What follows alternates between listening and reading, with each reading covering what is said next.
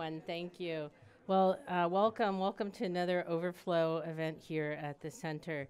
And thank you all for showing up early and coming today for the Journalist's Guide to Environment and Energy for 2018. I'm Megan Parker. I'm the Senior Writer-Editor here at the Wilson Center with the Environmental Change and Security Program. And the Wilson Center is thrilled to be partnering with the Society of Environmental Journalists for a remarkable 6th year in a row on this event.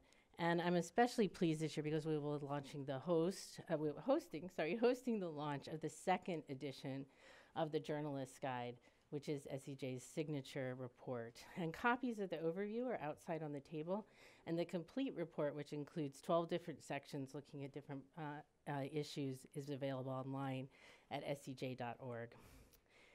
The partnership with Society of Environmental Journalists is very important to the Wilson Center, and it's particularly important to me as I serve as the Associate Board Member for SEJ. And I'd like to thank all of my colleagues on the SEJ board, many of whom are here today, and I hope you all get a chance to talk to them after the event at the reception. And a big thank you to our partners in our Managing Our Planet series, George Mason University, and especially Tom Lovejoy, who will be offering some closing remarks today at the end of the event. And a quick word about where you're sitting. The Woodrow Wilson Center is the living formal memorial to President Woodrow Wilson, who is the only president with a PhD. And we are a nonpartisan forum for international affairs. And this month, we're very excited to be celebrating the 100th anniversary of Wilson's 14 Points speech, which in January 1918 ended World War I and led to the League of Nations. Today, we will begin with Jeff Burnside, who will present the Journalist's Guide. Jeff is a longtime SEJ board member and SEJ's immediate past president. He is a Scripps Journalism Fellow at the Center for Environmental Journalism at the University of Colorado. He is a nationally honored television news investigative reporter who spent most of his 20-year career at Como TV in Seattle and WTVJ Miami. After Jeff, Ed Maibach of George Mason University Center for Climate Change Communication will talk about his work to inform local climate reporting, including a new partnership just launched with SEJ and other journalism organizations. And then after Ed, I'll invite Scott Tong of Marketplace's Sustainability Desk to come up, and he will introduce our all-star panel who is here today. And we'll have a roundtable discussion with those journalists, and then we'll open it up to you, the audience, for questions. When we get to the Q&A, please remember to wait for the microphone because we are webcasting live, so we want to make sure everybody watching can hear your question. Give your name and affiliation, and please ask a question, not a speech. And that's really important because we do want to hit 5 o'clock and go to our reception where you'll have a lot of time to meet with people and talk. And I want to very much thank all of the supporters who made the reception possible today, all of whom are here today. We have the Nature Conservancy and the National Park Foundation, Environment America, the Wilderness Society, and the Environmental Law Institute.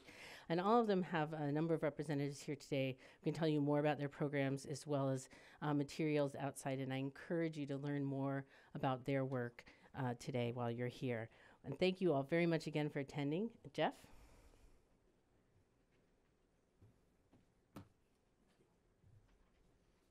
Thank you, Megan, very much.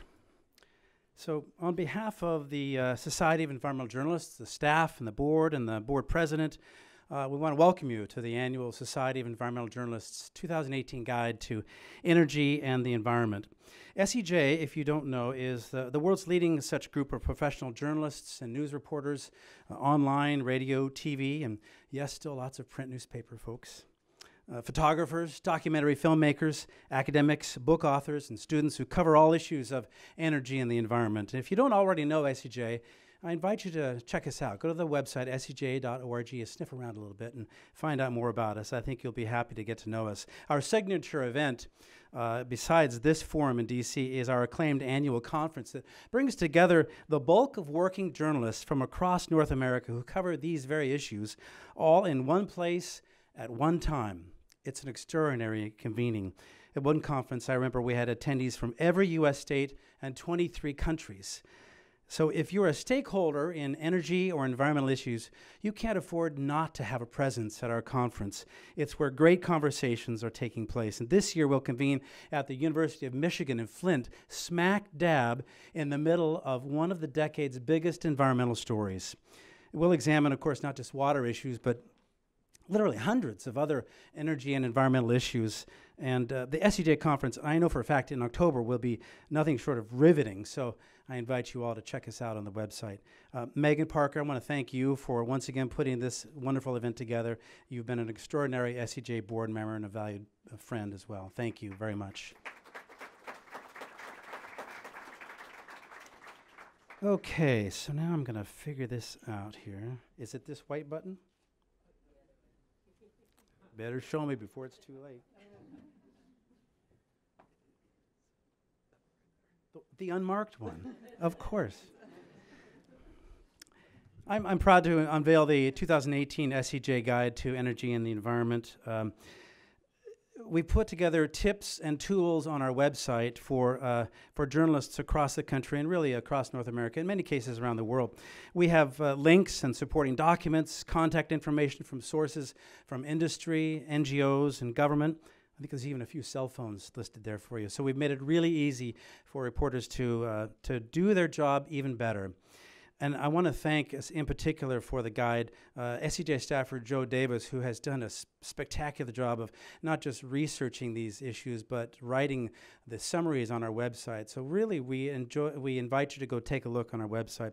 And we'll use this brief overview here to set up the scene for the incredible panel that we have to discuss some of these issues going forward in 2018. In fact, if you look around you, you'll see not just top journalists, but policymakers, NGO representatives, congressional staffers, scientists, academic, and generally interested parties. So this convening is not actually just for journalists. We soon realized in these 6 years of doing this, but this is a gathering of people that will help set the agenda going forward for these issues, and we invite you to network. Every single year that SEJ and the Wilson Center are partnered to do this forum, we've been at overcapacity. In fact, our overflow room is usually overflowing, so we apologize for everybody who couldn't get in here, and we welcome the thousands of you watching live online, and it will be archived as well. So let's begin with this unprecedented year, not just for the news business, but for America in general. The polarizing echo chamber continues to be fueled by social media, algorithms, of course. The attacks on journalism continue. Yet one of the results is a greater awareness of the value of our craft in a free society. We do a terrific job of reporting the news, but as an industry, we don't speak with one voice, as it should be. So we don't do much to help people understand how to identify real journalism, professional journalism. The Night Poll came out last week. I don't know if you saw it or not, but it wasn't pretty. It did say that when compared to internet news sources, Americans still have more trust in local and national newspapers and network TV news for accurate and politically balanced news. Americans, it said, still believe the news media have an important role to play in democracy, but they don't believe we're fulfilling that role fully. Perhaps it's because not everyone knows the difference between straight news reporters and, say, paid talking TV heads. The scream fests on cable television are not journalism. We ask a lot of news consumers to know the distinction. Some newspapers, too, can make it a little blurry when the word opinion or commentary is in little tiny letters on your cell phone when it pings you. So environmental journalism gets more and more important with every new person born into this world, with every new ton of carbon emissions spewed out into the atmosphere, with every industrial impurity or toxin that finds its way into someone's bloodstream, maybe your neighbor's bloodstream, maybe your child's, maybe yours. So, what we are facing is a big job for environmental journalists. We've whittled it down into 10 categories: natural disasters, and what's next, energy and public lands, court cases to watch, scientific integrity, the Clean Power Plan. It's not technically dead yet, but irrelevant perhaps, and what will it be replaced with? Scott Pruitt, ozone and the EPA, more conflicts of interest among agency appointees. The economy will dictate markets, not solely policy. Ongoing official investigations will soon yield findings, and how the midterm elections just might change everything. So allow me to kill the slides. Where's our great guy? Natural disasters. Magical. So will 2018 be as disastrous as 2017? It may be more likely than you imagine. Hurricanes, floods, wildfires, droughts, mudslides, heat waves, much more. Environmental journalists would do well to prepare because we believe more is on the way. NOAA and other expert sources say that 2017 cost a record $307 billion, to say nothing of the lives lost or the human misery of the survivors. The connection between extreme weather and climate change has been understood for some years, as the late, great Stephen Schneider told us. But what has changed in 2017, and really perhaps the last 5 years or so, is a greater understanding, precision, and level of confidence with which scientists can attribute climate change to some individual extreme weather events. It's based on quantitative estimates of probabilities. Climate change also affects snowpack, which is a huge driver of forest fires, wildfires. In his new book, Megafire, Michael Kotis cites Forest Service data predicting wildfire acreage will double by mid-century from 2015. So 2018 is just simply one more step on that upward arc. Covering natural disasters is the ultimate global, national, regional, and local story for reporters, from the science of climate change to the City Council vote on moving infrastructure. So it's our job to add context. Energy and public lands, supported by energy and mining and other resource extraction interests. President Trump campaigned on allowing these corporate interests to expand utilization of some of the hundreds of millions of acres owned by the American people. A plethora of stories here: conservation, recreation, fishing, watershed, flood control, mining, logging, grazing, Native American interests, and of course drilling for oil and natural gas. Shrinking national monuments like Bears Ears. So controversy and news over the Interior Department's management of U.S. federal lands is a sure bet to continue in 2018, even if the arena for the issue likely shifts to the courts. In many cases, the agenda will be driven by the hunger of for-profit energy companies for low-priced, taxpayer-owned coal and oil and minerals. Legacy federal law allows mining companies to stake claims inside what was Bears Ears only one day after President Trump changed its designation, despite thousands of Native American archaeological and spiritual sites. So which mining company will move in first, and will there be a public backlash? 2018 will show whether Trump policies gain more traction in this area. And once again, we have a set of stories that are both national, regional, and local for reporters everywhere. The court cases to watch in 2018, some of those who are decrying President Trump's actions on energy and the environment hope that the courts will slow or block or perhaps reverse some of these issues. Does the herbicide like glyphosate cause cancer? Do neonicotinoid pesticides harm bees? Will there be the next time bomb in DDT coming from somewhere that we don't know about yet? Certainly not all companies put profits over environmental health, but some do, and it's our job to find out. Covering science is hard enough for the trained science journalists working for dedicated science news media, but for general audience and non-specialist media, delivering the truth will be extra hard this year because there will be so much science involved. All reporters should be asking science coverage questions like, how do you know that? What's the evidence? Who agrees or disagrees? How big of a sample? How many studies? Who published them? Are they peer-reviewed? Are they statistically significant? What are the margins of error? Simple questions. In the SEJ Online Guide, we've explored 5 likely key battlegrounds over scientific integrity to watch in this coming year.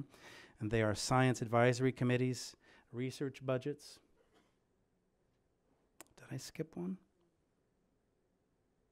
Let's sniff ahead here.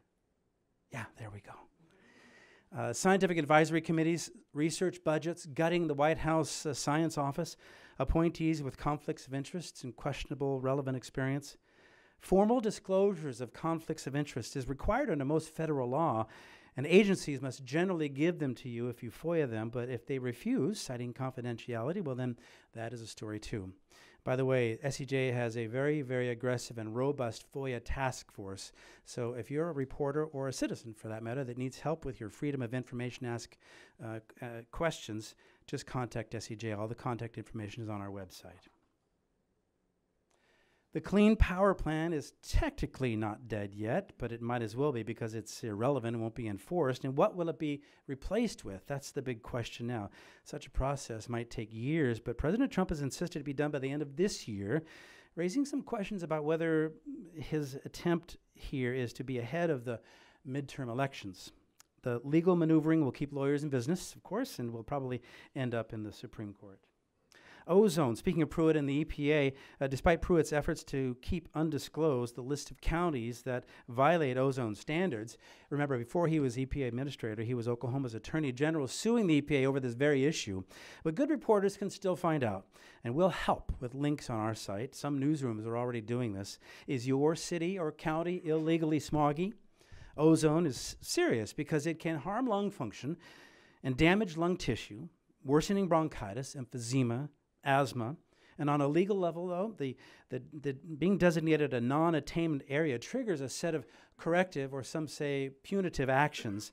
Non-attainment areas have to come up with a plan of coming into attainment, and if they don't, the EPA is supposed to impose a plan. So reporters, how is your county doing? Let's get to some investigations. The Environment and Energy Beat may see a lot of news generated from various watchdog government agencies in 2018. Almost a dozen probes have been launched by the Government Accountability Office, which is the nonpartisan arm of Congress, and from agency inspectors general. We can expect results of some of those investigations in 2018. At the EPA,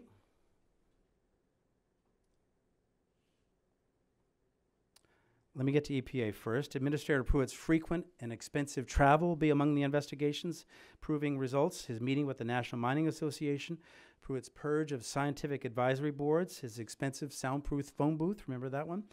His appearance in a beef industry advocacy video for a sitting cabinet member, his use of a personal email account while Oklahoma Attorney General, and whether the EPA is violating President Trump's directive and order forbidding agency employees from participating in any manner on which they had lobbied the previous 2 years.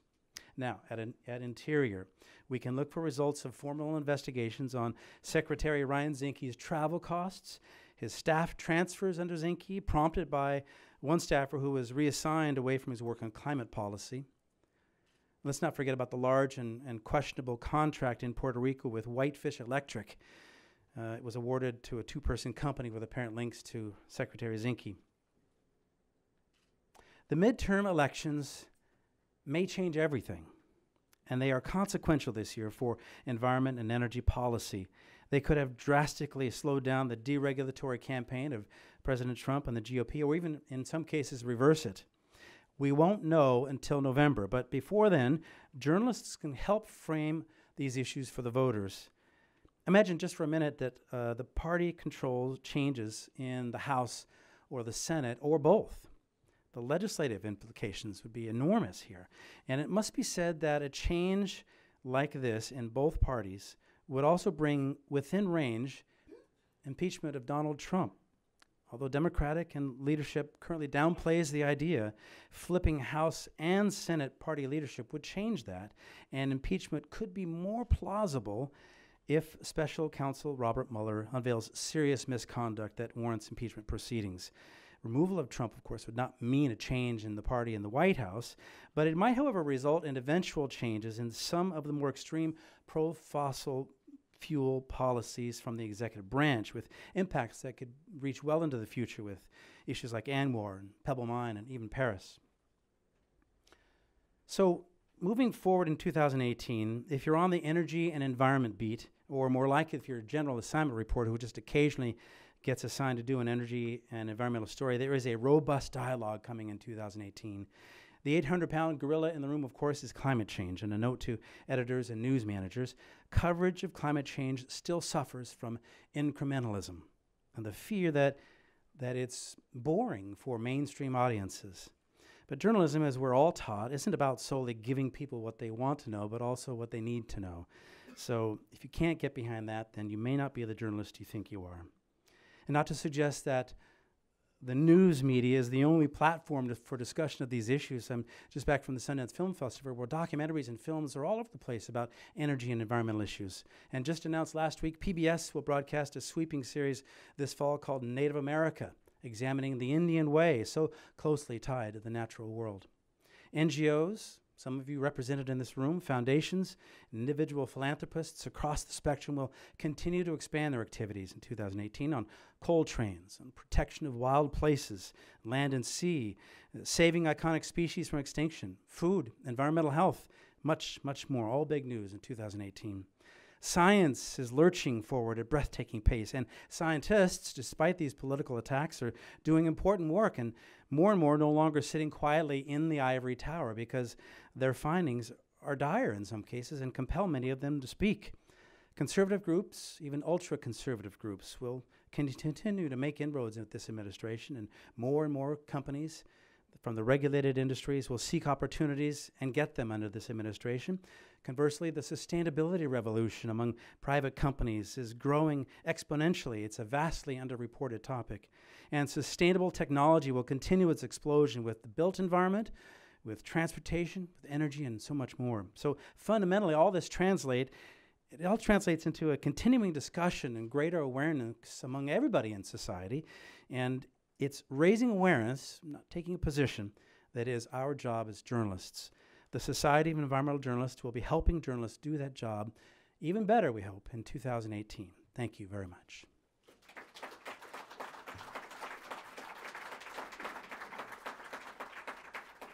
Now I get the honor and pleasure of introducing our next speaker. Ed Maybach is a professor and director of George Mason University's Center for Climate Change Communication. For the past decade, Ed has been researching exclusively on the topic of studying public understanding of and engagement in climate change, and developing and evaluating approaches to enhancing public understanding and public engagement. SCJ is pleased to partner with Mason's new climate change reporting project. Please give a round of applause for Ed Maybach. Ed?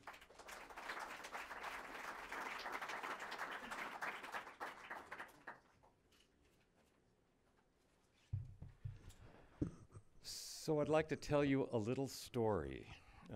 Happily, it is a good story. It's a nice story. We can all use more of those. Somewhat unexpectedly, it's a nice story about local climate reporting. Bet you didn't see that coming.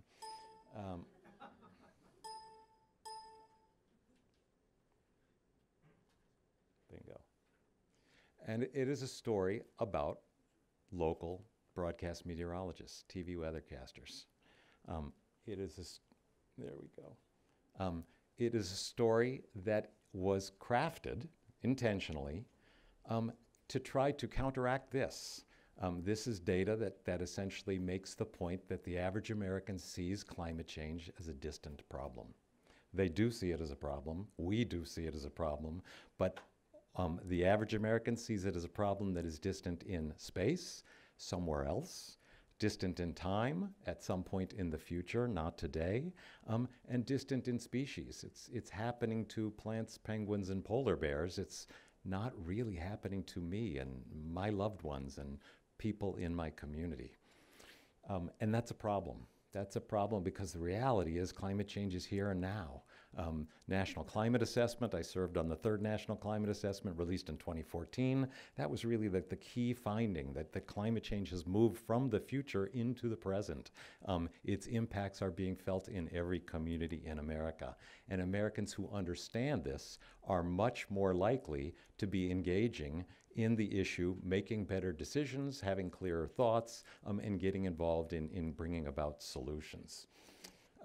So we, in our research, our climate change in the American mind surveys, we've identified pretty early on that the public looks to TV weathercasters as a trustworthy source of information. Somebody that they would like to know what weathercasters think about climate change. We decided this is really an important opportunity. Actually, this is Joe Whitty. He used to be on the air here on the ABC station in Washington. Joe Whitty called me when he saw that little factoid that he and his peers are trusted. And he came to my office and he said, okay, Ed, you've shown me we're trusted. What I can tell you is we have extraordinary access to the public, like nobody else in the climate community has. We also have extraordinary communication skills. We get our jobs and we advance in our jobs because we take complicated information and we render it plain and engaging. And ultimately, we are in the local news business. So we're talking about the things that Americans care most about. He said, why don't we work together to see whether or not we can make something of this opportunity? Joe and I and Heidi Cullen from Climate Central, we wrote an NSF grant proposal to explore this opportunity. The project had 3 components. We used what is called snowball sampling. We worked through Joe and his colleagues around the country who we knew were reporting on climate change, and we interviewed them at length. As it turns out, although there are about 2,000 weathercasters in America, we could only find 16 who were talking to their viewers about it. 16 out of 2,000 in 2000, the year being 2009. The second component of our project is we surveyed all the weathercasters we could identify. And then the third and final component of the project is we wanted to actually test out the idea that if local broadcast meteorologists educate their viewers about climate change in their backyard, it would be a good thing.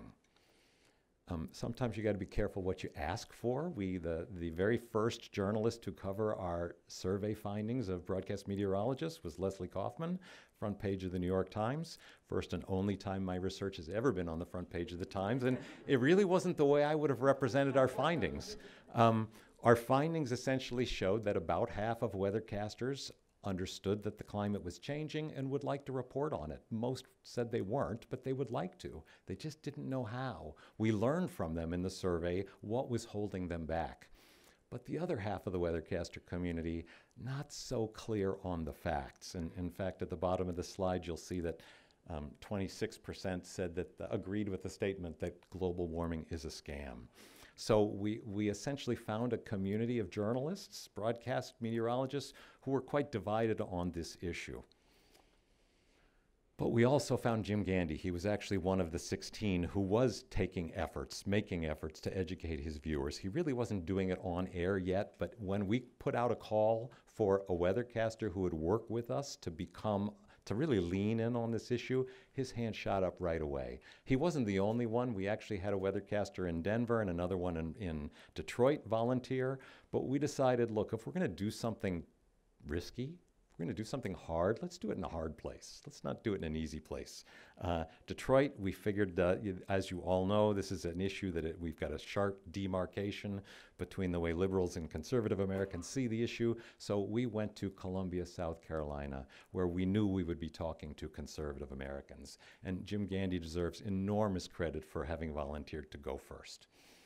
What we did with Jim is we created a program that we call Climate Matters.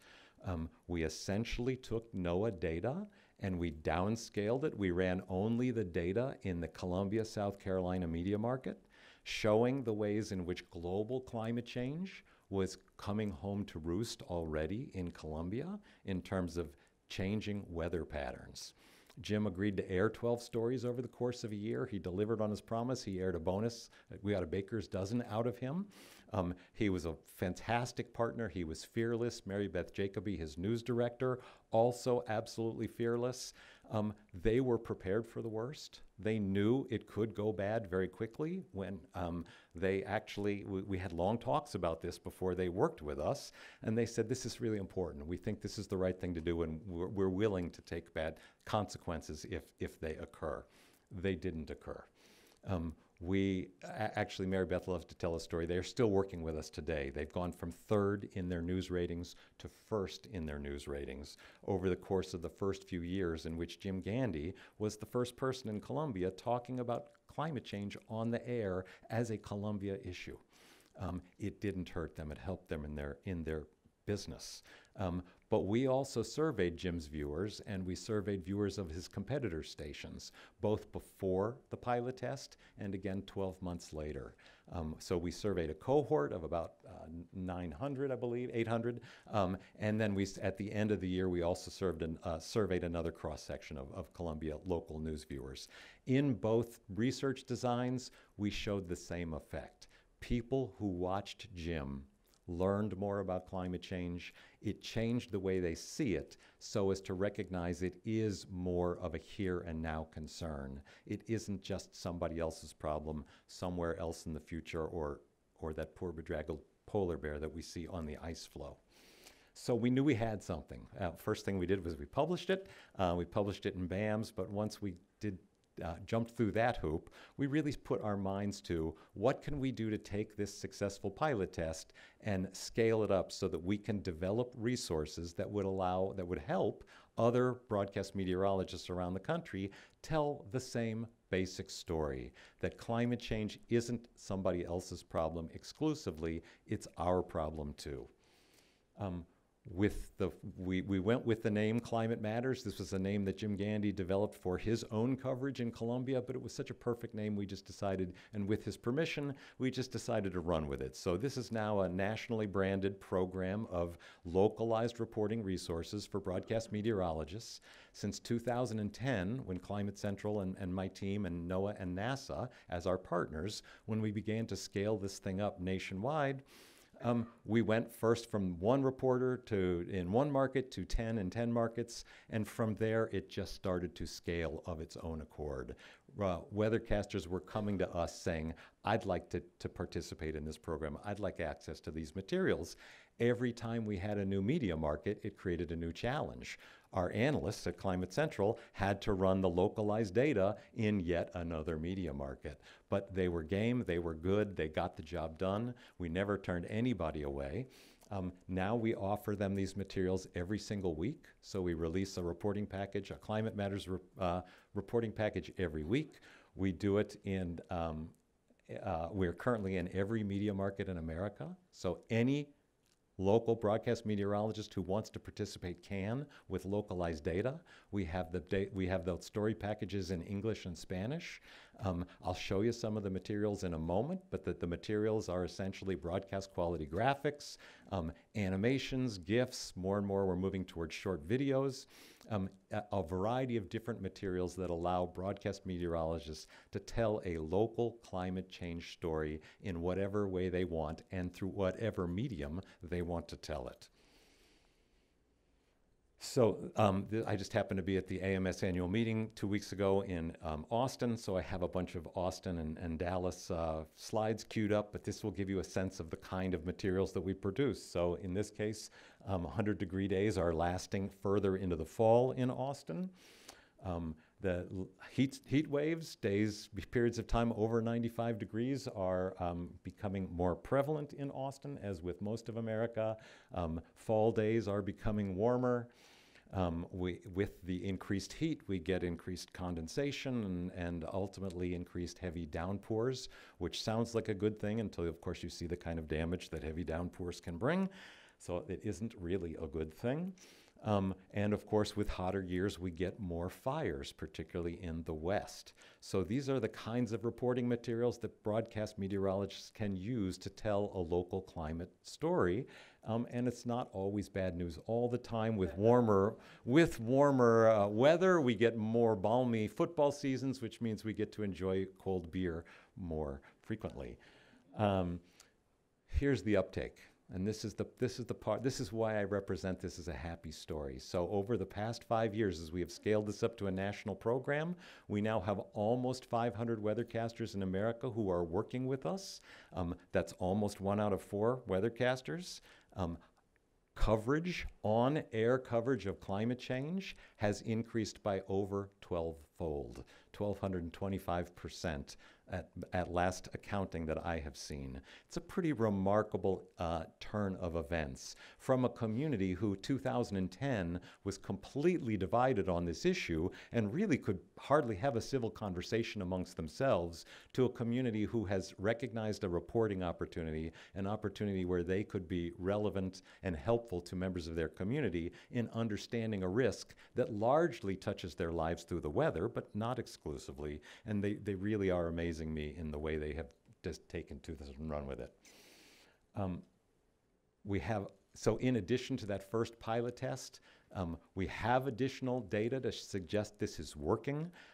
This is a summary of data from an experiment that we conducted in Chicago and Miami with Tammy Souza in Chicago and John Morales in Miami. Basically, I'll just summarize this by saying all of the ways that we were seeking to help people in Chicago and Miami understand that climate change is their problem, the data suggest that watching 3 short videos of Tammy and John producing or airing Climate Matters segments made exactly the kind of difference that we would hope, as compared to them watching Tammy or John just do weather forecasts. In our national public opinion surveys, the Climate Change in the American Mind surveys, over the past couple of years in particular, we have seen the secular trend, the trend line in public understanding and engagement in climate change, understanding that this is my problem. We've seen a very distinct uptick in all of that, which is not, however, to say that we can attribute any of this to Climate Matters and the reporting by local TV weathercasters. We're still working on that. Turns out to be scientifically a much heavier lift than we understood when we promised NSF we would take this on. But the trend is moving in the right direction, so the question that remains to be answered is the trend moving faster in media markets where we have more weathercasters working with us in the Climate Matters program? And that's the question we're trying to answer now. The conclusion of this story is that because of the success of Climate Matters and our work with the broadcast meteorology community, SEJ, RTDNA, that's Radio, Television, Digital News Association, National Association of Hispanic Journalists, and National Association of Black Journalists have agreed to work with us in taking these localized reporting materials and our vast and growing archive of materials, and they would like us to work with them to find ways of making these materials relevant and helpful to local journalists around the country who aren't broadcast meteorologists, and who do have a variety of unique opportunities to tell local climate stories. So this is really the follow-on story. It is being written as we speak. Actually, SEJ members who are here, if you have responded to our survey, which is currently in your email inbox, I thank you for that, because that data is what we need to figure out how to make these materials most helpful to you. So with that, I will give the microphone back to Megan.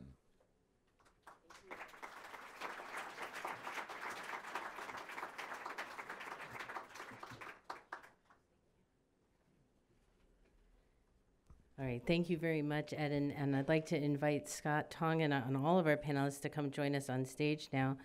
While they're moving up here, I'd tell you a little bit more about our supporters for the reception. And give you a little bit more information on them so you can know what to talk to them about. The Nature Conservancy is dedicated to conserving the lands and waters on which all life depends.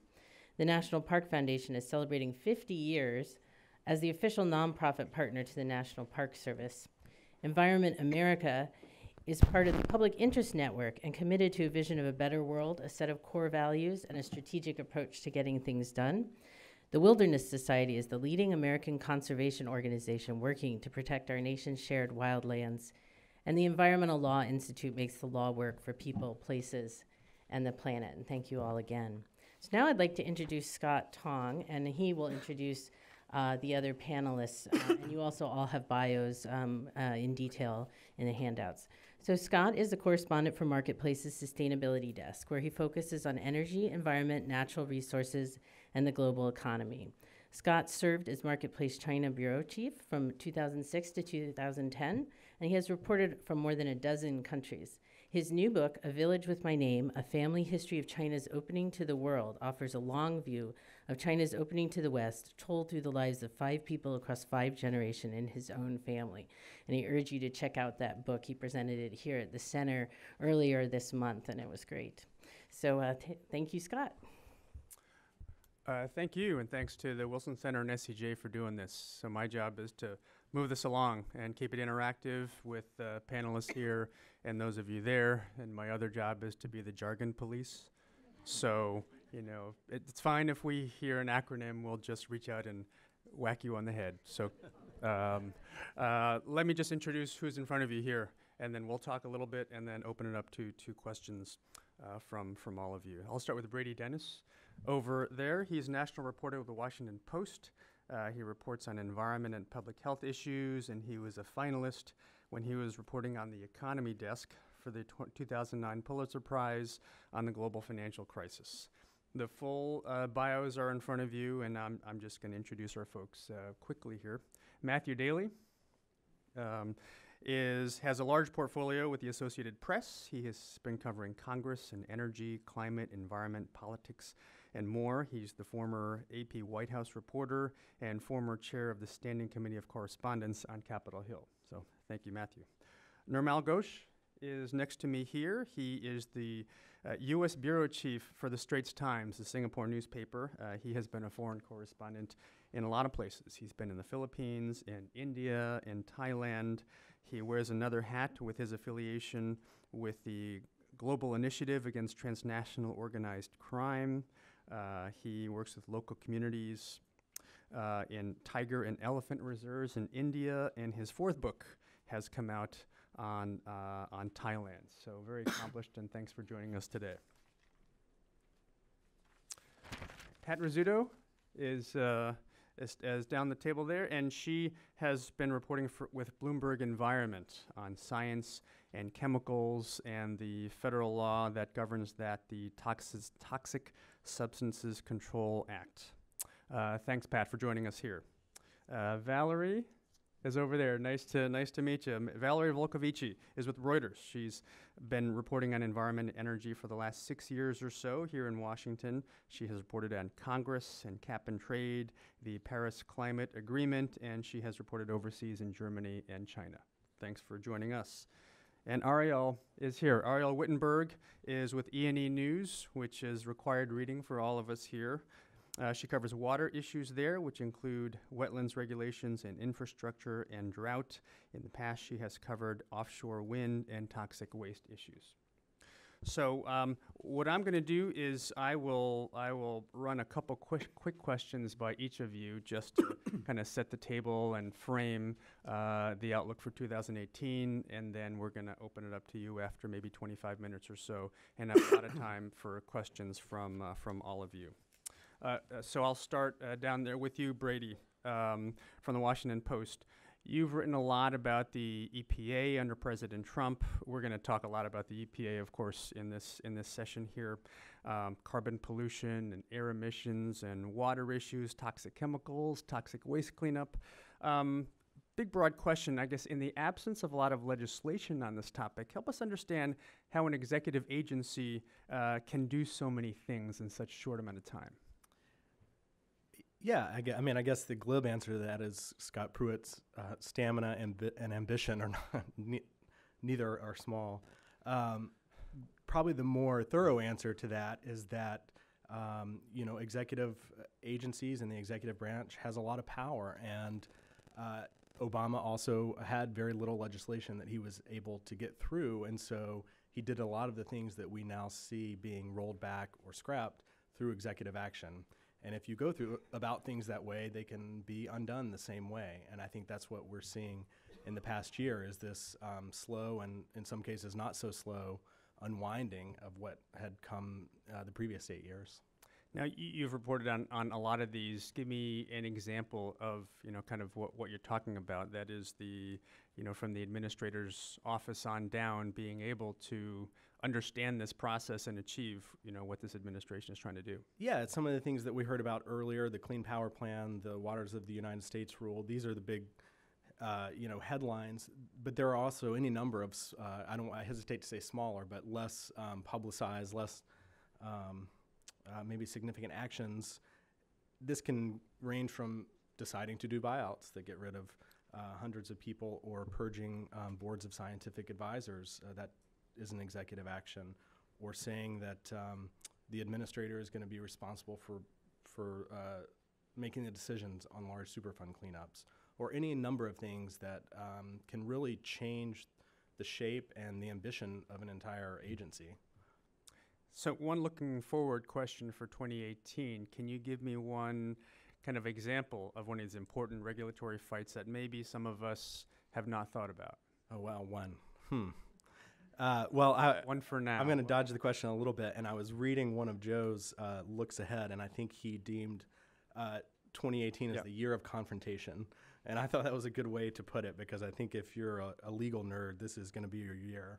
You know, so many of these things are going to be tied up in the courts, from the Clean Power Plan and others.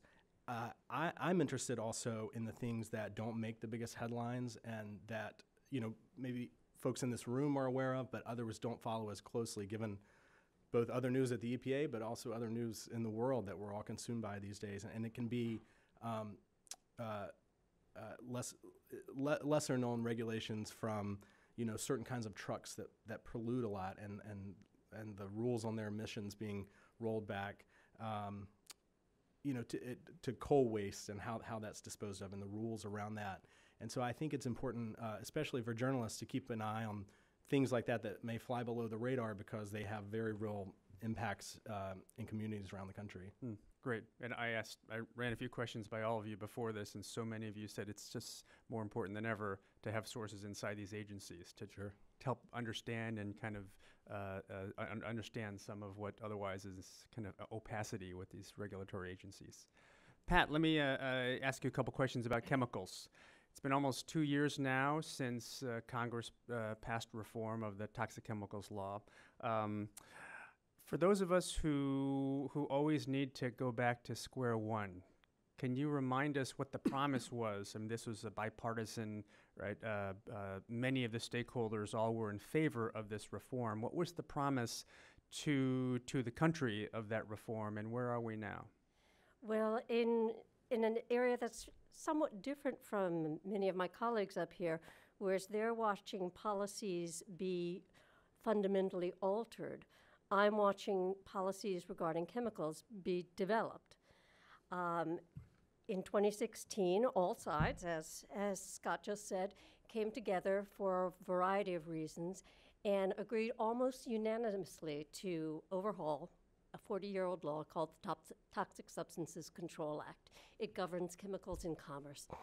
And the reason they all came together was because there was pretty widespread agreement the old law simply wasn't working.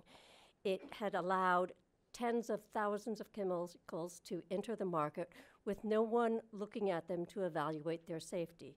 Yes, companies had done their own pre-market testing, but the U.S. is not a country that easily accepts the phrase, "trust me, I did the research." So there wasn't any kind of independent oversight, because the original law never required EPA to look at chemicals in commerce.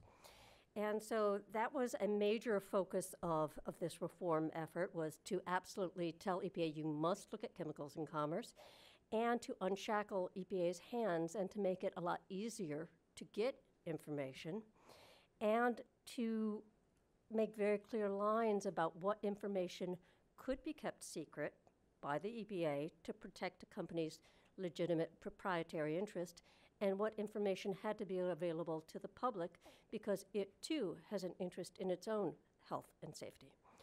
So that was the promise. We're going to do something better that's going to give you confidence in chemicals.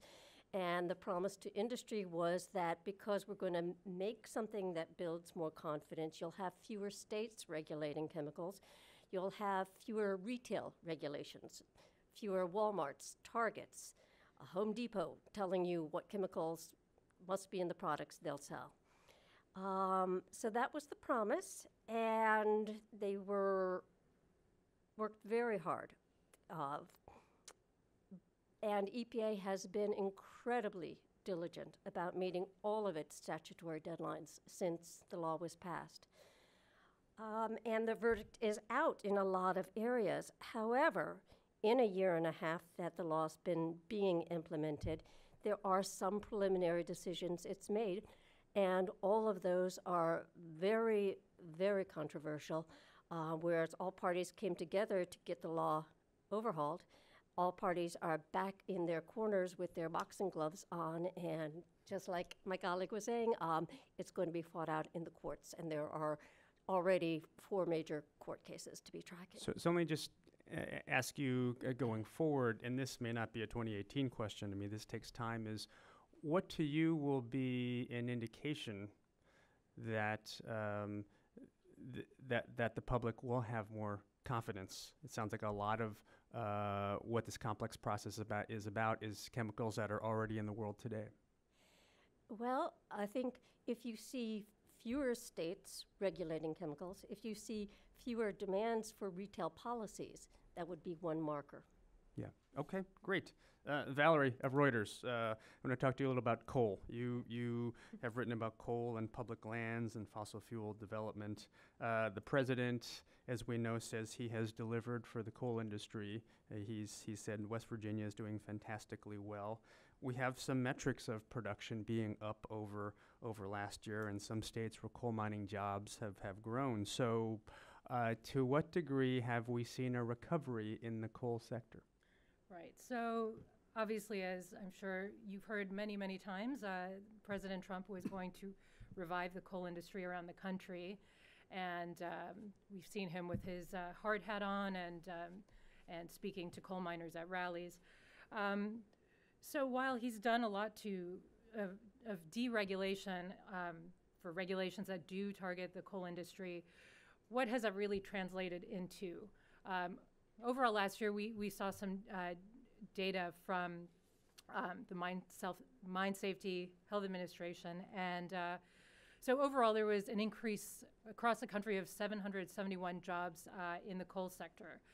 And that is an increase, and a lot of that increase was in West Virginia, Virginia, and Pennsylvania. So these were some of the kind of iconic states for President Trump.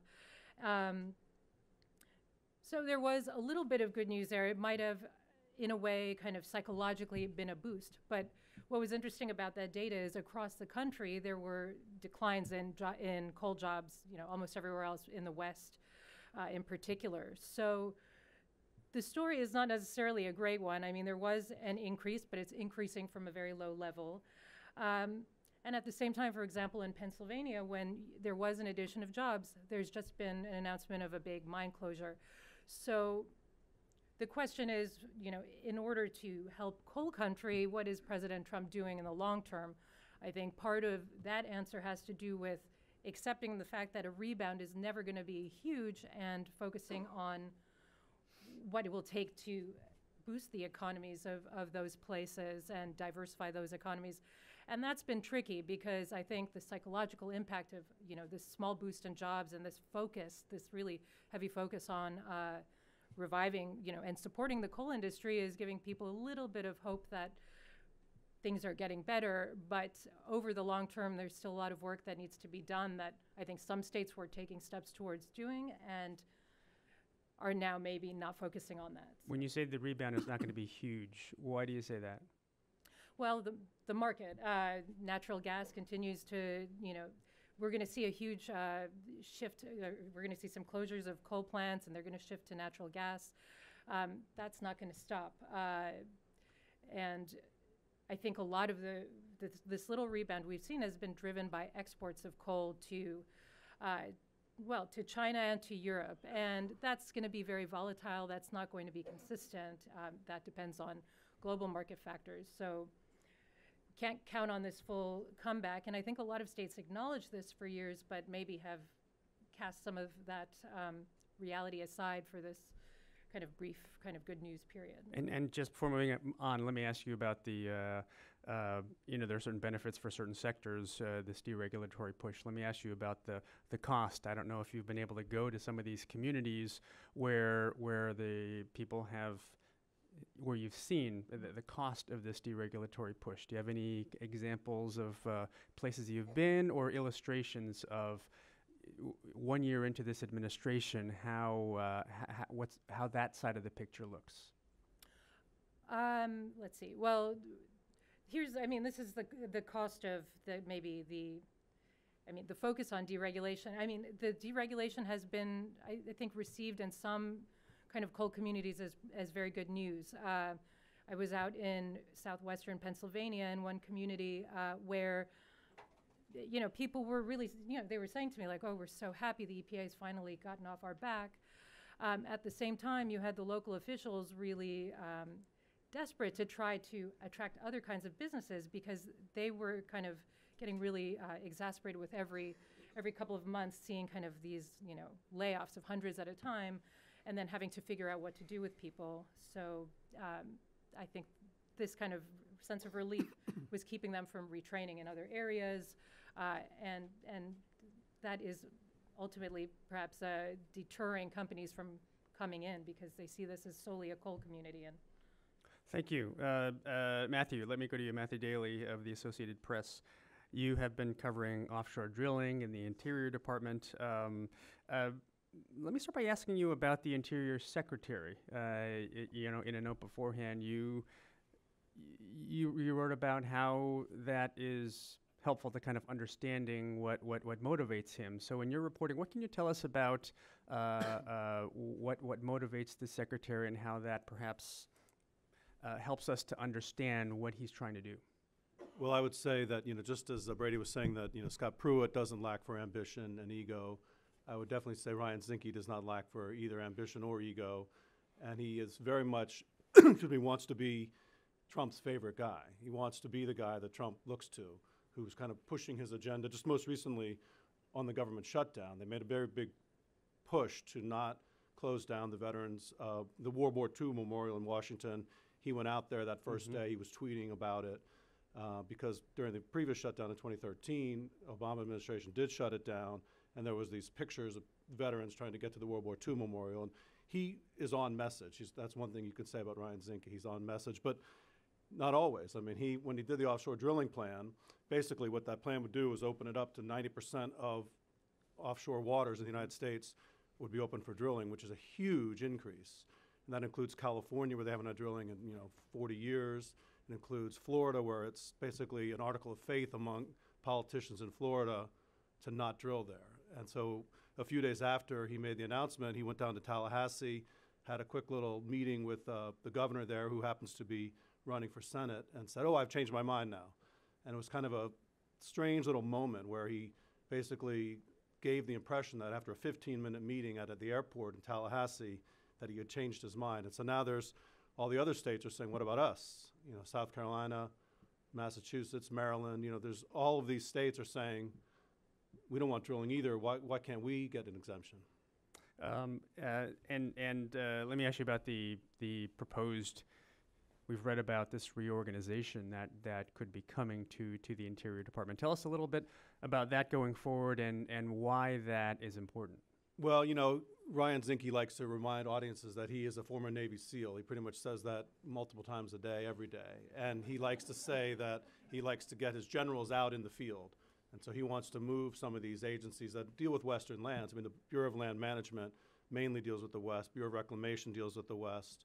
He wants to push their headquarters out to some unspecified place, perhaps Denver. We're not sure where the headquarters would be, although he would have to get Congress to approve it. And these reorganizations have come up before, and Congress has always said no. But his basic idea is that why should we be here in Washington, D.C., land of the swamp? Again, he uses the Trump language. We want to push our people out to the country where, they're closer to the decision makers.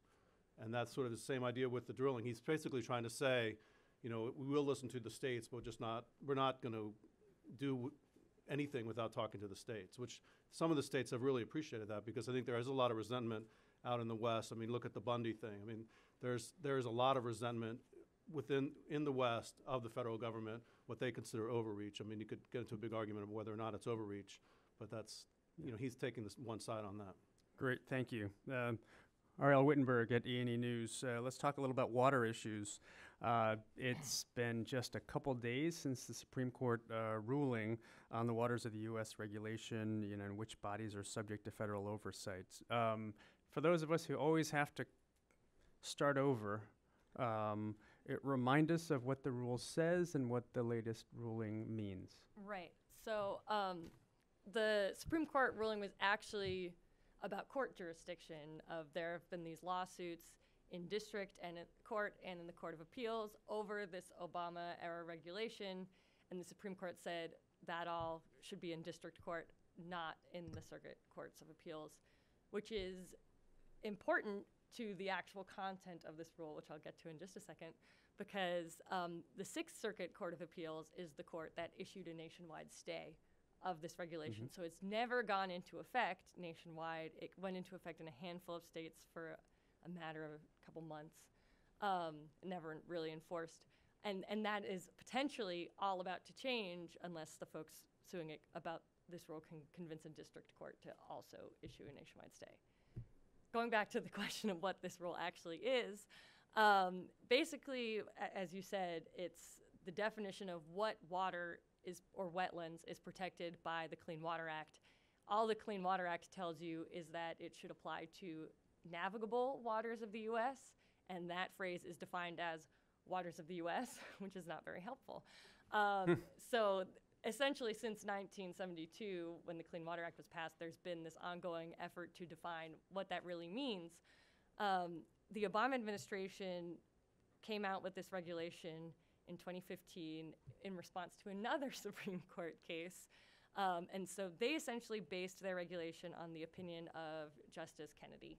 And he says that water should be protected by the Clean Water Act if they have a biological, chemical, or hydrologic connection to larger navigable waters. So this is a question of, okay, if the Chesapeake Bay, definitely, that's a federal interstate water, how far up into its tributary system, into the wetlands of the tributary systems, how much of that should the EPA be regulating versus the Maryland Department of Environmental Quality?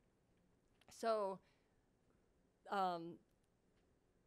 that regulation, folks in the ag industry, folks in the energy industries, housing development industries, said this is a huge amount of government overreach. You're regulating these wetlands and small waterways that we've never had to deal with, EPA or Army Corps, on filed lawsuits.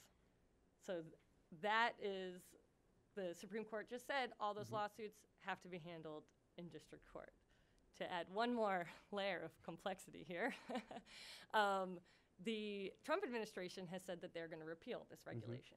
And not just repeal it, they want to replace it with a regulation based on the opinion of Justice Scalia, who in that same case where Kennedy ruled basically said waters of the U.S. should just be relatively permanent water.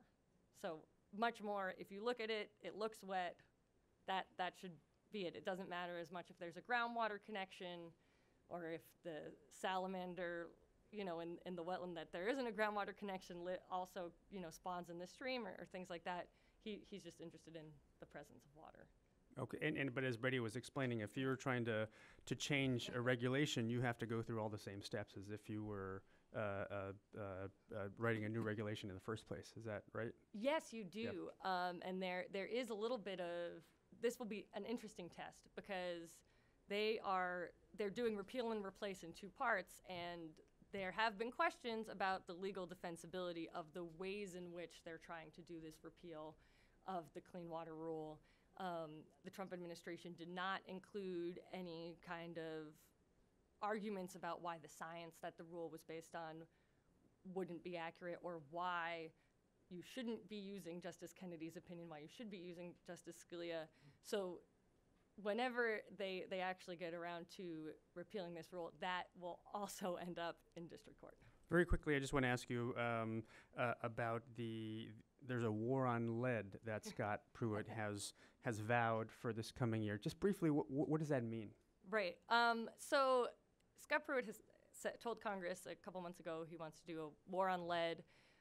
That's lead paint, but it's also lead in drinking water, which obviously the nation has been very acutely aware of, at least in the past couple of years because of Flint, Michigan. EPA has actually been supposed to revamp its lead in water regulation since 2010 and hadn't really gotten around to it. The Obama EPA was on track to put out that new regulation in June. That was delayed. Now Pruitt is saying we're getting to that this year. That's 2018, war on lead.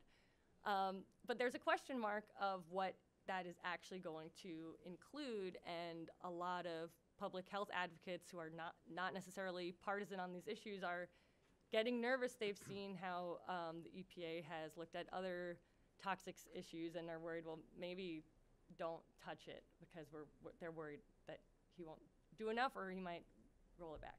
Great, thank you. And finally, Nirmal, thanks for joining us. I want to, you have reported on a lot of global environmental issues that relate to globalization, illegal wildlife trade, oil and gas exploration. You have said that these kinds of conflicts with regard to kind of economic globalization and wildlife issues, that these conflicts are rising. Can you give me an example or two of what you mean? Well, coincidentally, just before coming here, I read up that a new study which has come out, it was done by the Senckenberg Biodiversity and Climate Research Center in Germany on mammal movements. And they found that on average, mammals living in human-modified habitats move 2 to 3 times less far than their counterparts in areas untouched by humans, right? Okay, so that sets a bigger picture. If you look at a place where I've worked in Southeast Asia and South Asia, the most egregious example of human-wildlife conflict is elephants. And we're not talking about just one country. We're talking about half a dozen countries from South China all the way down to Sri Lanka. Just to give you one statistic, in 1 year in India, at least 400 people are killed by elephants, and 100 elephants are killed in human-elephant conflict alone. And this is disregarding crop damage, which amounts to millions of dollars, right? And things like this also raise ethical issues, just as, palm oil is an issue because of the orangutans, right? You have the ethical issue of elephants in tea gardens. What sort of practice do the tea gardens indulge in with regards to elephants? And coffee plantations as well in Sri Lanka. So you have this conflict, which is just getting worse. Essentially, it's getting worse. And you have examples of this. This research in Germany was global research. So this is all over the world. And in the U.S. as well, you have conflict, of course, with mountain lions, bears, and wolves and ranchers, of course, right? But the thing is that it's not all bad news. There's also good news. There are good stories of coexistence if you look for them.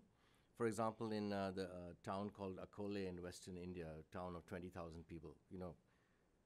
20,000 people in India is a small town, right? So there was a female leopard who lived in Akole among 20,000 people for an entire year, basically undetected, except for one incident in which a cyclist spotted her.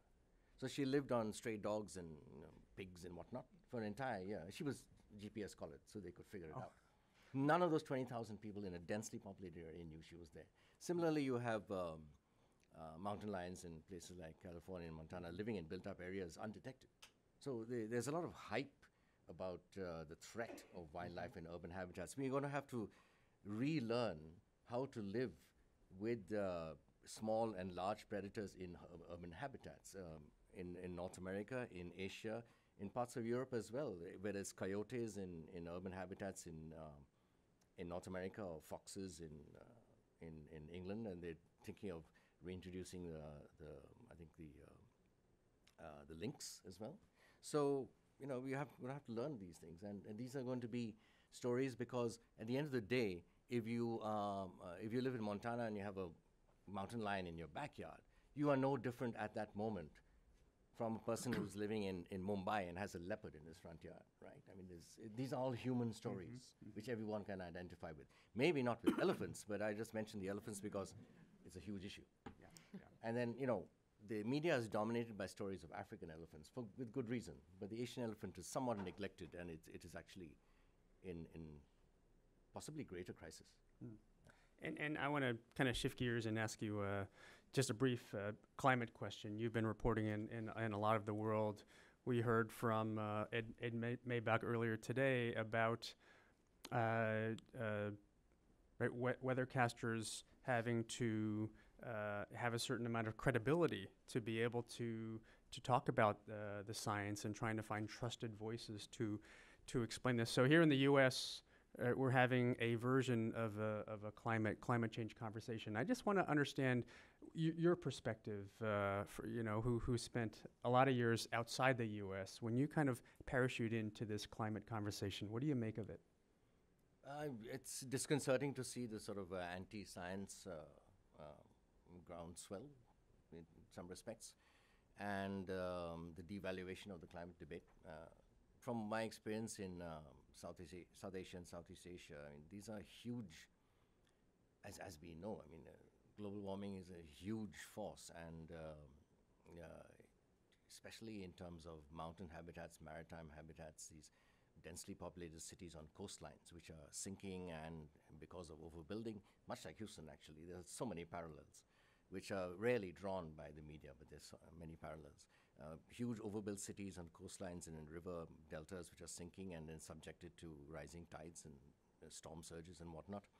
And you have problems in the mountains, in the Himalayas specifically, the third pole, so to speak. That's where water comes in. Added to that, you have human modification of the landscape. For example, China and Laos building dams is modifying the entire Mekong River system landscape.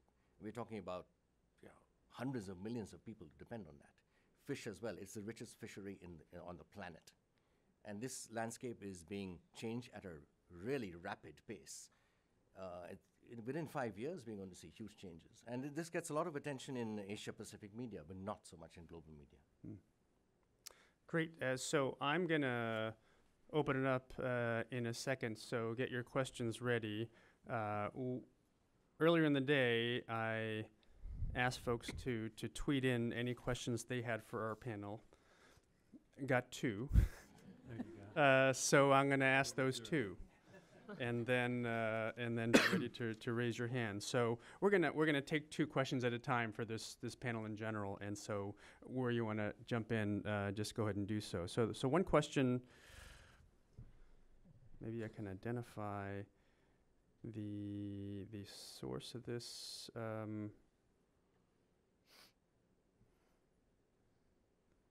Will Seattle?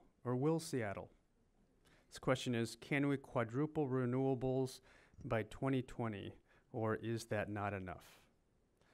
So that's one question on the economics of renewable energy, if anyone wants to take that on. The other question from another person on Twitter is, what are the U.S. national options for meaningful contributions on climate change in the Trump era? U.S. national options for meaningful contributions. Go ahead and raise your hand, and we'll go to you.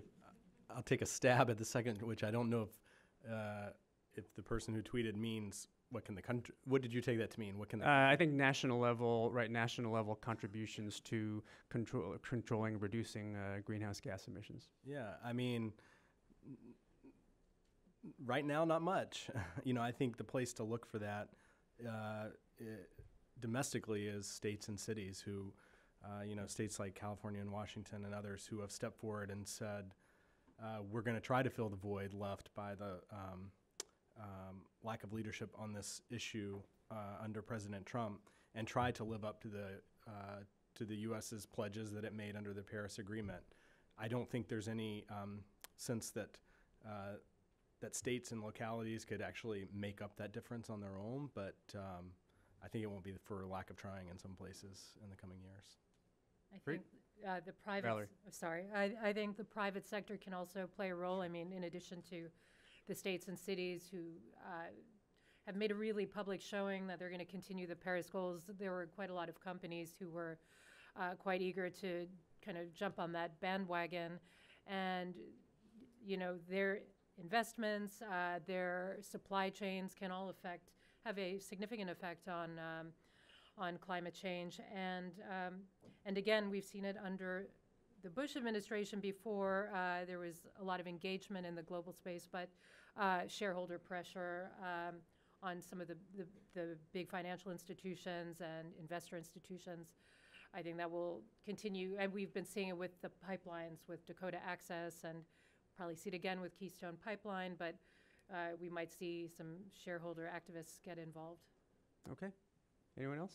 Well, I think industry has also said that they want to, on methane in particular, they want to have a little bit tighter standards, and that's something that is kind of unusual because at the same time, the Trump administration is actually getting rid of this methane rule for fracking. Mm-hmm. So that's kind of they go in opposite directions. But the industry has been saying, listen, as we've increased our drilling for natural gas over the last decade, basically, the methane has gone down because of the improvements in the techniques. So you can argue, some of this stuff is proceeding even with the hostility of the Trump administration also there. And you mean emissions of the greenhouse gas methane through all fracking. the stages, through the drilling, Yeah. the fracking, the transport, the storage, and ways there's it still a can lot of escape. questions about whether how far that will really go and how far industry will take it on a voluntary level. Mhm. But they certainly have talked about that the emissions are down based on the improved technology. Great. Anyone else? Okay, so we're going to have, wait for the mic, please. We're going to have one on this side and one on that side. So I'll take you, sir, in the glasses here, if you can wait for your microphone, and you, sir, in the glasses there, and we'll have you ask 2 questions, one each. Adam Siegel, I blog at Get Energy Smart Now. A question, when we look at what's going on, especially in the Democratic side, we have scientists, quite a few scientists, 314 Action, recruiting people. We also, when you start to look around, I think climate science is showing up on far more of the websites with the candidates than we might have seen in previous elections. I'd be interested in, within your institutions, do you see this as an environmental story? Is it a political story? Do the political reporters talk to you, interact? How is that being treated within your institutions? Thank you. You sir had a question, right? Yeah, go ahead, please. Hi, my name is John Rumpler. I'm Clean Water Program Director for Environment America. We're pleased to be a sponsor here today. And Scott, let me just say, my wife is a wild fan of Marketplace. If Ryan Zinke, as a Navy SEAL, thinks he's got anything over on Kai Rizdal as a former Navy pilot, Harold Rumpler strongly We'll call her at disagrees. Pledge Week. Thank you. Exactly. Exactly. Oh, believe me, she's on there. But actually, my question is as for Ariel, of course, on clean water. I was really struck by Ed Maybach's presentation about what will it take to convey powerfully to the public what climate means for our daily lives. And I'm just wondering, Ariel, what do you think can be done similarly on issues of clean water to ensure that the impacts of policies that seem obscure, like the jurisdiction of the Clean Water Act, are actually driven home in ways that allow people to realize that what does that mean for my drinking water? What does that mean for the health of the Chesapeake Bay where I go swimming or fishing and so forth? Okay, so a question on clean water and how to kind of drive that home to help us understand, and covering climate science and candidates and what kind of a story that is. Well, I guess ahead, I'll take Ariel. the water question. That has been my mission. I kind of have been wearing 2 hats. One is the administrative law professor, sort of writing about all of these kind of incremental legal battles going on. But I do think it's really important to say, okay, we're talking about this issue at such a high altitude, it almost seems theoretical to go out and find where are the actual places where this matters. And if you have any ideas, email me. But just as an example, I did an article about Pocosin wetlands in North Carolina, which were covered by the would have been covered by the Clean Water Rule, had been covered under guidance the Bush administration had, and would almost certainly not be covered by whatever regulation the Trump administration comes up with. They obviously haven't written that yet, but they've said that they want to follow in Scalia's footsteps, so we have a pretty good idea of where they might be headed. And these are wetlands that on the state side have also had varying levels of regulations over the years, and when they weren't regulated in the state and when they weren't regulated federally, there was a collapse of the nearby brown shrimp fishery that many people credited with the draining of these Pocosins for agriculture.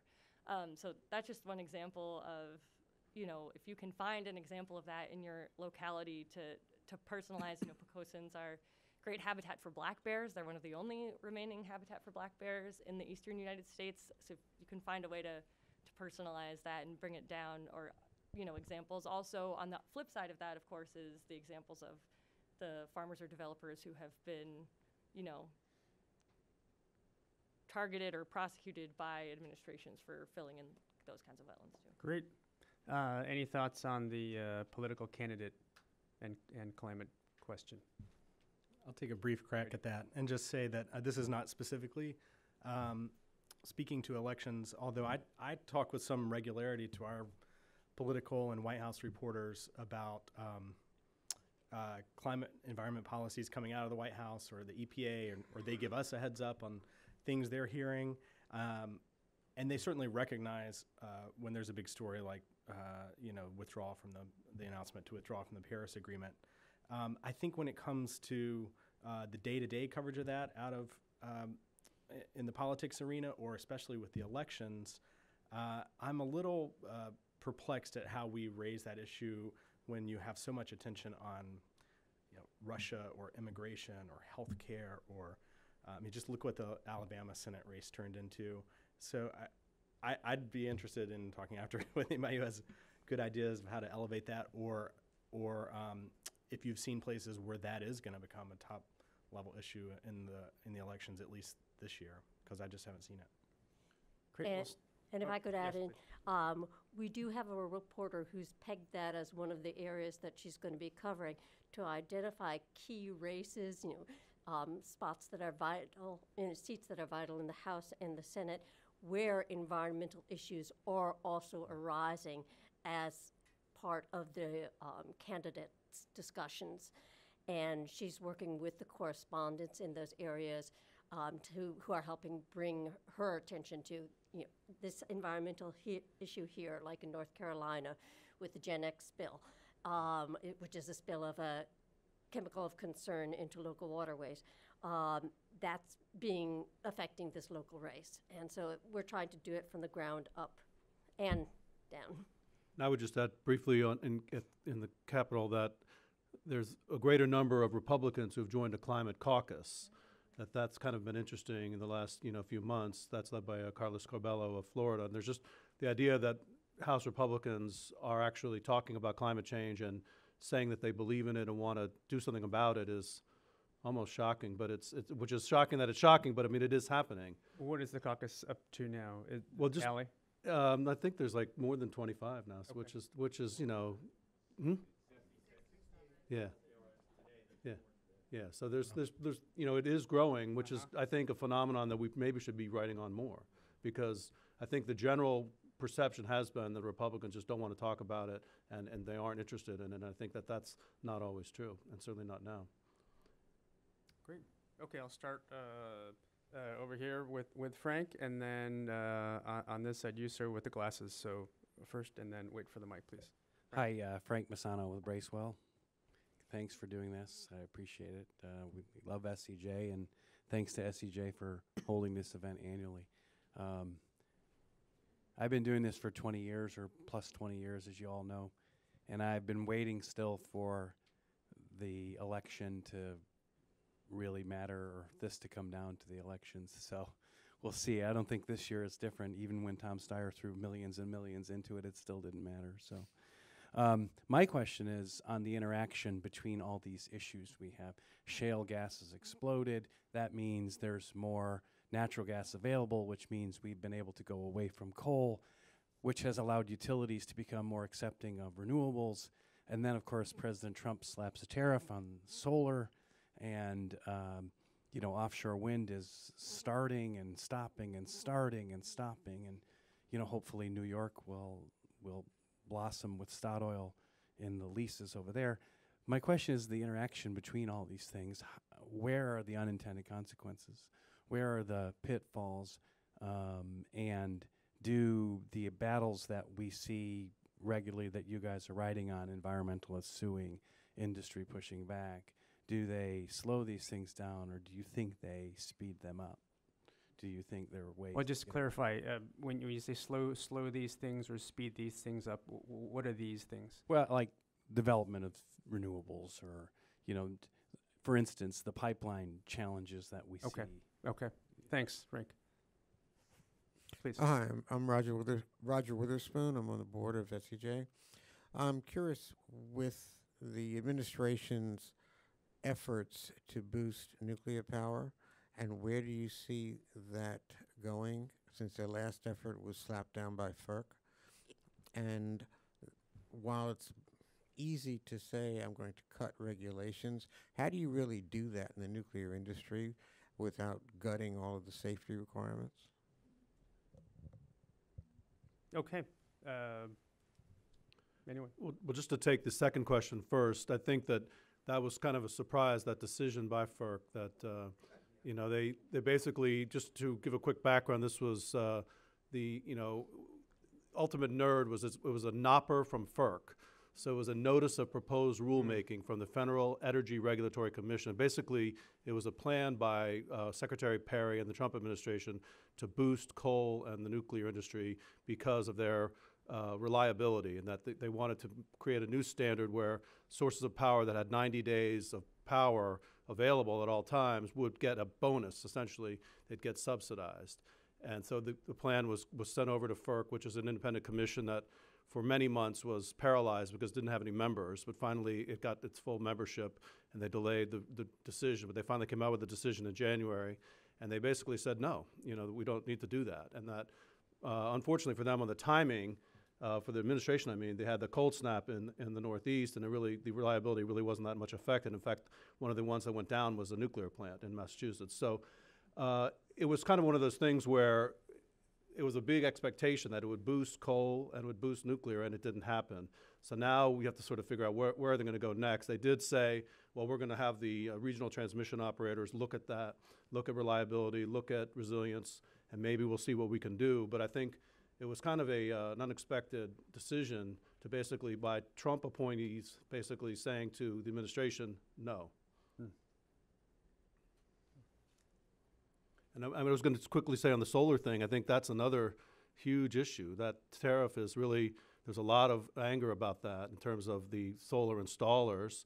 And it's sort of ironic that the two companies that had filed that case, and they're making the claim that they're U.S. manufacturers. They're, in fact, both of them are subsidiaries of one from China and one from Germany. So it's an interesting development. Well, just one thing on just on nuclear. What I find interesting is this kind of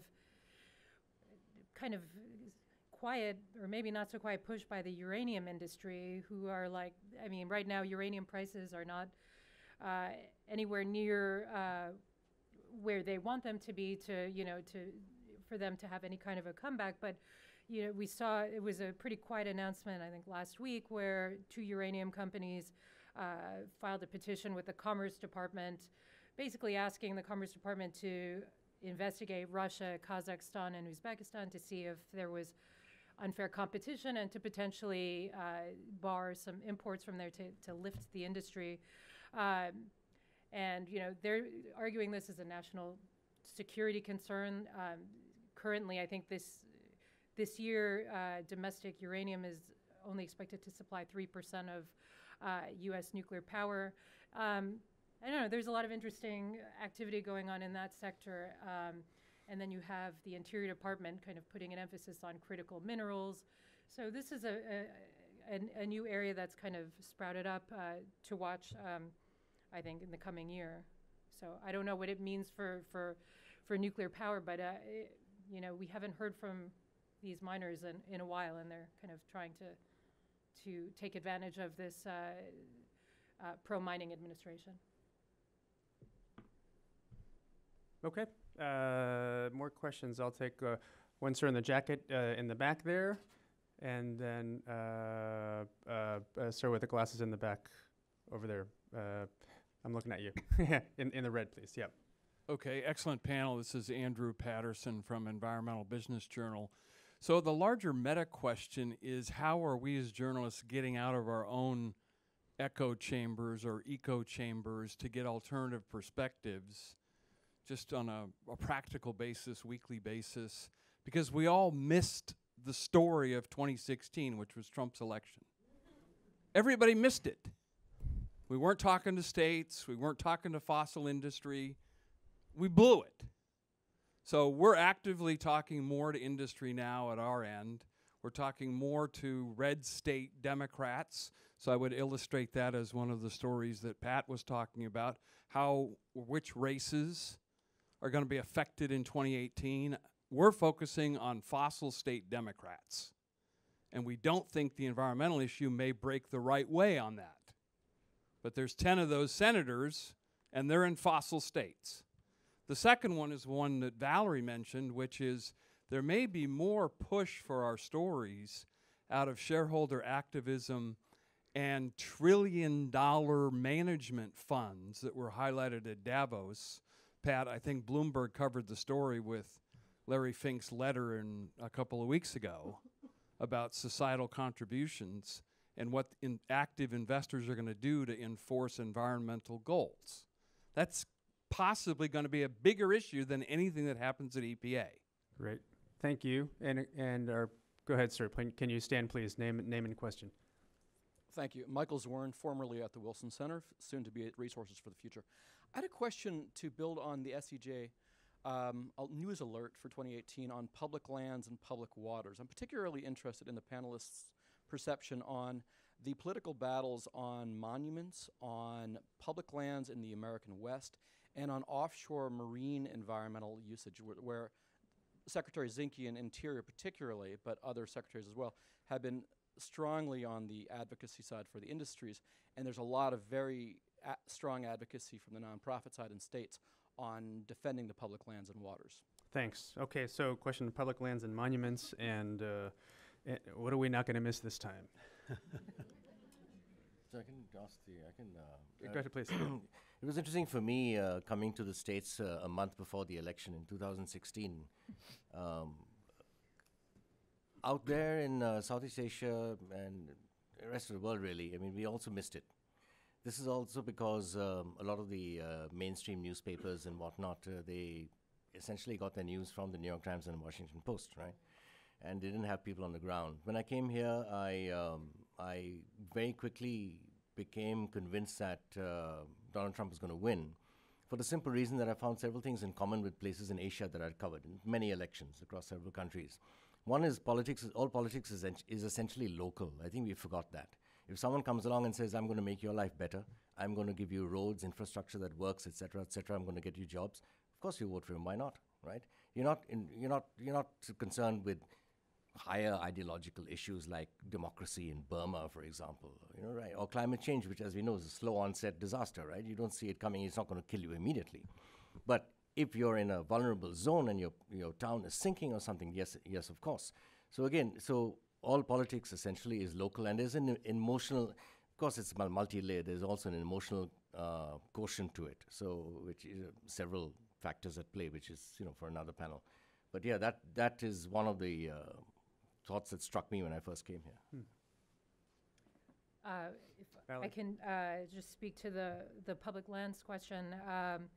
I think what's interesting is out west is this kind of battle between, what are the critical industries of the West? What do people value there? And I think the political muscle that's been shown by the outdoor retail industry has been a very interesting story, and this kind of verbal battle between Patagonia's CEO and Interior Secretary Zinke and Utah Congressman Rob Bishop. That's a very interesting fight, and they're kind of in a way battling for the the soul of the West. What do people more value? Is it preserving the pristine landscapes, or is it as Secretary Zinke would say, like multiple use of the land, from everything from mining to grazing to ranching. And I think that's a very interesting issue to watch, and I am curious how that actually plays out during the election, during the midterms, because there was a lot of public outcry and involvement during this monuments review last year. So I think that will be interesting to watch. Also, and one more thing, and hearing Secretary Zinke call the outdoor retailers and the outdoor conservation groups special interests is a very interesting way of putting things. They're trying to change the rhetoric, and I think that's also been very interesting to observe. And I guess in terms of the echo chamber, I think that's a huge issue, and something I personally want to strive to do better on this year. I learned so much more when I can talk to small business owners who are outside the Beltway. I mean, they will take a chemical policy and have a completely different perspective on it that I never could have expected. For me, the challenge is that I live in and work in the Beltway, and I get one trip a year, so I don't get to go out very often. And so what I've tried to do in some of my meetings with some of the trade associations that I work with is ask them, when you have some sort of members event in DC, invite me just so I can meet and talk to, your members. And so that's one of the strategies I have. And then when we do have our once-a-year trip, to tack on meetings there. I had a trip in North Carolina, which has a very huge furniture business, and I got to meet some of the furnishings companies, be they sofa makers, rug makers, designers who were worried about chemicals. And it was fascinating the level of sophistication they had and how well they knew these policies that we were covering in Washington, but the challenges that they faced. And so I try and tack on something to my business trips. No, go ahead. I also, just talking about the echo chamber, a lot of the rhetoric is, kind of industry versus the environment a lot of the time, and it's important to recognize there are industries that benefit from regulations.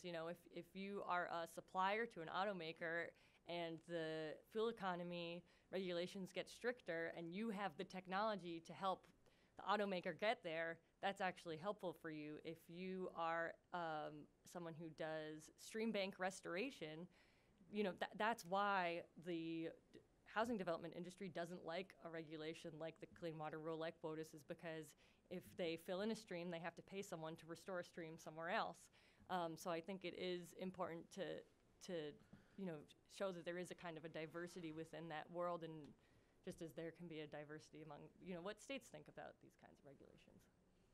Yeah, I just will briefly say on the national monument thing, I think the idea of the push or the fight for the soul of the West is very much accurate, and that there really is a big pushback from what the administration wanted to do. I mean, ultimately, they've only really made public two of the recommendations, which is for Bears Ears and for the Grand Staircase Escalante. And you could argue that, in fact, that wasn't even because of Trump's great interest in the environment. It was because he wanted to court Orrin Hatch. He wanted Hatch to run for re-election again, and Hatch had been mad about the Grand Staircase thing for 20 years. If you talk to a Republican in Utah, you think that happened yesterday. They're still mad about it because of the way that Bill Clinton did that. And I think even Obama's efforts were more inclusive in terms of getting all kinds of stakeholders to weigh in versus what was done in the 90s, partly to sort of counteract that, but that sort of didn't matter because of the politics. Was Orrin Hatch is mad, I want to help Orrin Hatch, I'm going to do this. Zinke has gone around the country and in fact made local stories out of, I'm not going to rescind your monument. And I'm going, it was on the table, I put it on the table, and now I'm taking it off the table. It's kind of this weird, it was only in question because the administration put it in question, but then he took it off the table, and he gets a lot of good press out of it. So he knows how to do that. And just one more point is, while yes, there's a lot of greenwashing out there where companies try and sell their products or their services as somehow environmentally beneficial when it may not measure up, there's an awful lot of sincere values marketing because companies are recognizing that millennials want to purchase something that they can believe in, be their value, an environmental value, a labor value, or some other value.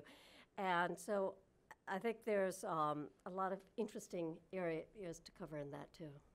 Yeah, Patagonia is counting on that. I mean, they've made that an explicit part of their business model. Okay. One question on this side, you ma'am here, and this side of the room, sir in the middle here. Hi. So I'm Lisa Palmer. I'm a freelance journalist.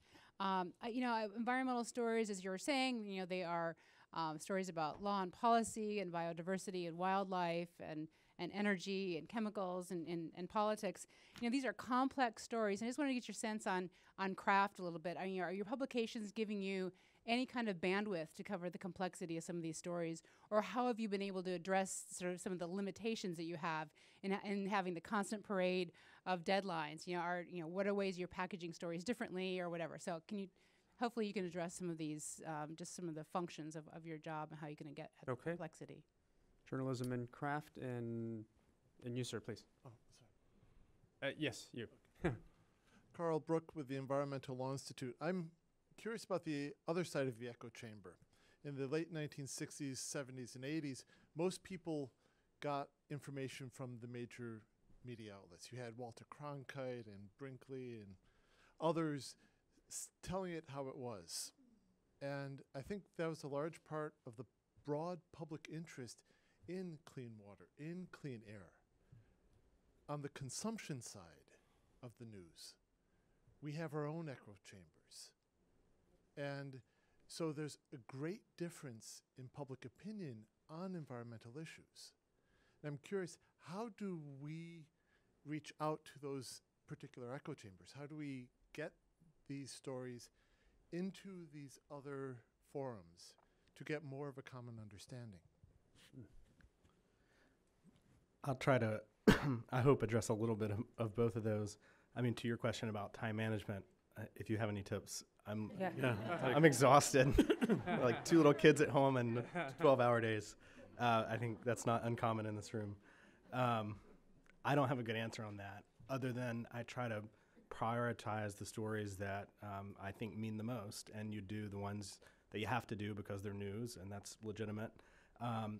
But kind of to that question and yours, I mean, the stories that matter the most to me, and the way I most try to tell stories with, varying degrees of success, is to somehow find a way to explain how the decisions being made in Washington affect actual people, and to put a face on that. Like, we all know that, but it's so difficult some days to get past just what's happening and to go to the other end of that line and figure out who does that affect. So I think really, we're not campaign reporters to the echo chamber question. Our highest mission is to be able to explain to people how they're being governed and by whom, and how the decisions being made here and affect their lives, and how the money being spent here is being spent here. For example, when Scott Pruitt started talking about a specific Superfund site in Missouri, I just went to see, like, well, what did the people there, and it turns out to be a much more complicated picture, as things always do. We go to places and our stereotypes fall away. And so I just think that's how we can be of the most service, and hopefully, we can all relate to human stories. We do all live in our own echo chambers to some extent, but if you can bridge that gap of showing that there's an actual person affected or who has something at stake in any of these fights, I think that's you've gone the first step in at least getting someone to listen. So those are the stories I try to spend the most time on. Remo. Yeah, I must say that about 20 years ago, when I was sort of rabbiting on about wildlife and environmental stories, I got a lot of eye rolls in the office, but it proved a great deal.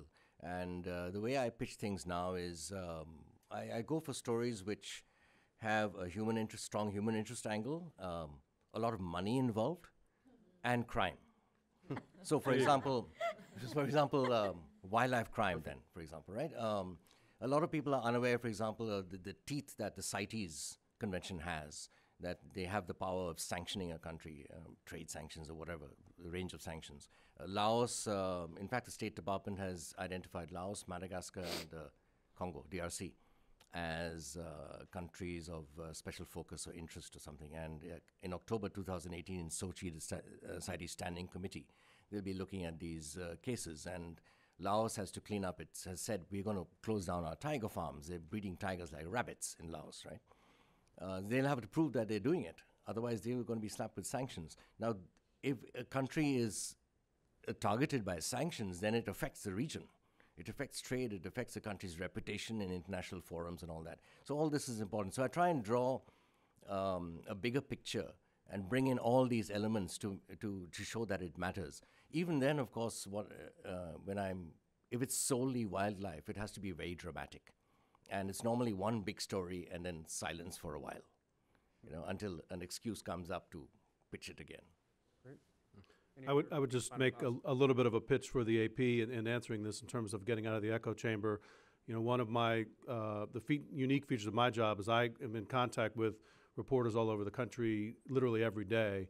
You know, sometimes I'm having literally 11 or 12 instant message conversations all over the country. So when I've written about the national monuments, you know, I know our reporters in Salt Lake.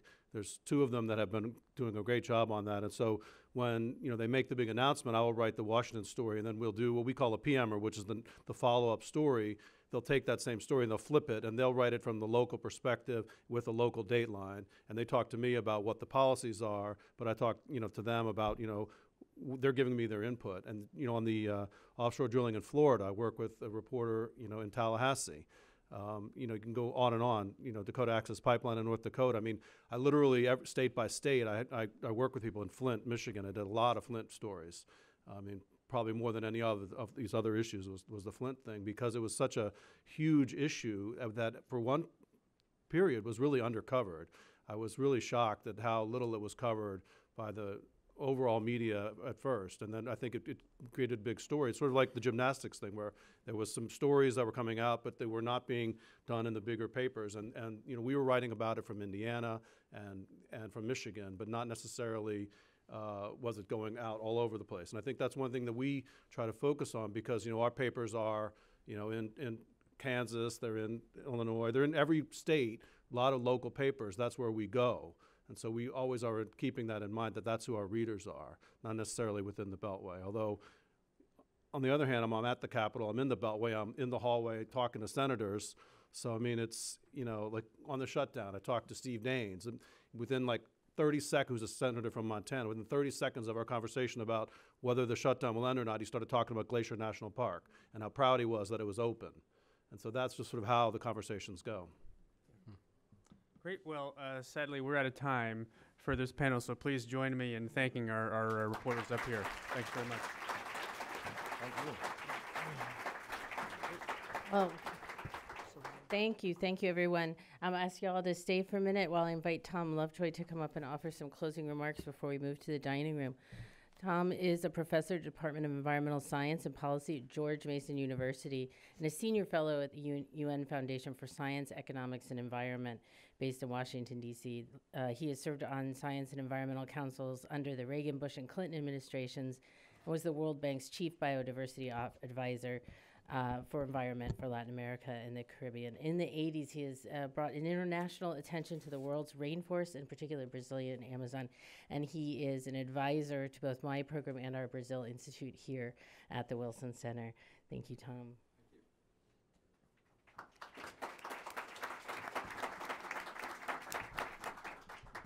So, first of all, thank you for such an interesting afternoon. Really been terrific. Second of all, welcome to the land of the swamp. Right? And we know that swamps are great things, right? Something that some of the others haven't figured out yet, right?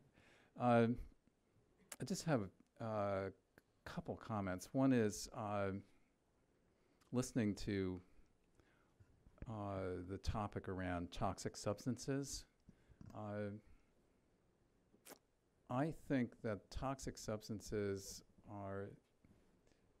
constitute one of the really biggest environmental threats down the line, because we may know something about what individual toxic substances do, but it's only a handful.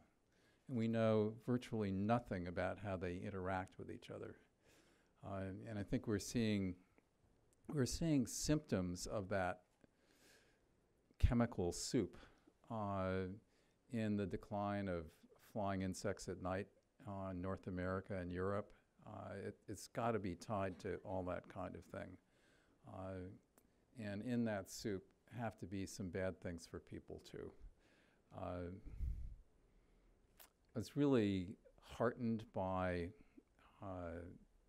what Ed Mabeck told us about the climate communication work and the weathercasters.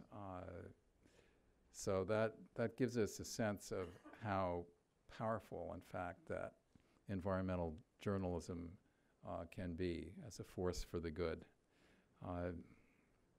And lastly, I'd just like to say, you know, thank goodness for the environmental journalists and for the society, collection of just incredible, bright, compelling, energetic, and committed people.